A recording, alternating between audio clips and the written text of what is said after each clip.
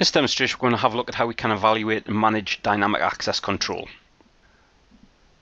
So the first thing we're going to do here, in an earlier demo, what we did is we created this group policy called DAC protected, and what we did with this DAC protected group policy is we applied that against LonServe1, which is a member of our DAC protected organizational unit. We then used that to apply some central policies out to our file server. So what we want to do here is we actually just want to audit that in order to ensure that it is up and running and that we have done it correctly. So what we're going to do at this point here is we're just going to edit our group policy. That's then going to launch up our group policy management editor. Next thing we're going to do here is we're just going to come through here and we're just going to have a look at our policies. We're then going to come to Windows settings.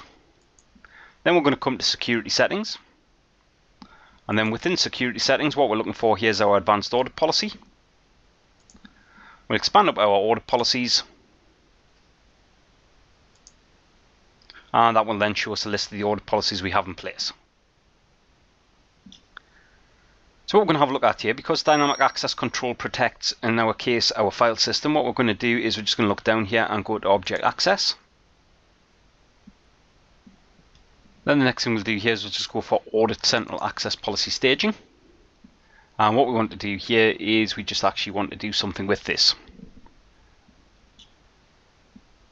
So we will configure the following audit events. So we'll have a look at success and we'll also have a look at failure as well. So now that we've done all of that, we'll just select OK. So now what we've done is we've set up auditing on our central access policy.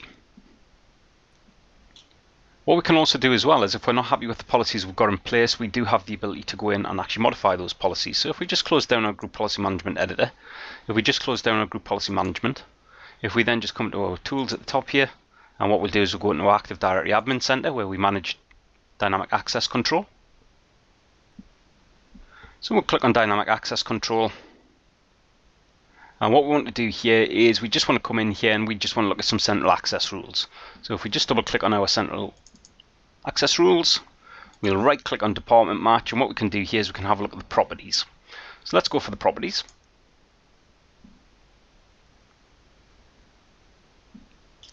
And what we're going to do here is we're just going to scroll down a little bit. We're going to come down to our proposed permissions down at the bottom here. And what we'll do at this point here is we'll select edit.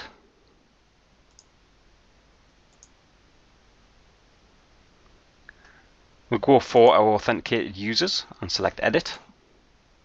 And what we want to do here is we just want to change this condition. Then what we want to do is we just want to modify this condition. So let's just modify it.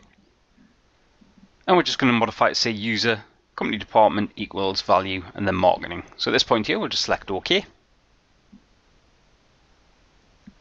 OK again. And then OK again. So the next thing to do here is to just go over to our LonServe1, and all we'll do here is we'll just modify our group policy.